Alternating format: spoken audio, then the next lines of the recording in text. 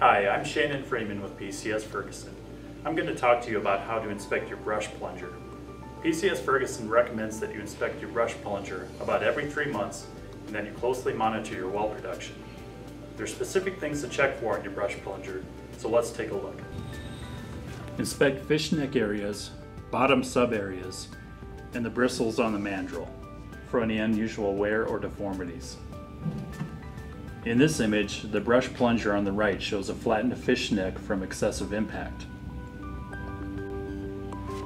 Twist each section of the plunger to make sure all components are tight. You should also measure the outer brush diameter with calipers or a gauge ring.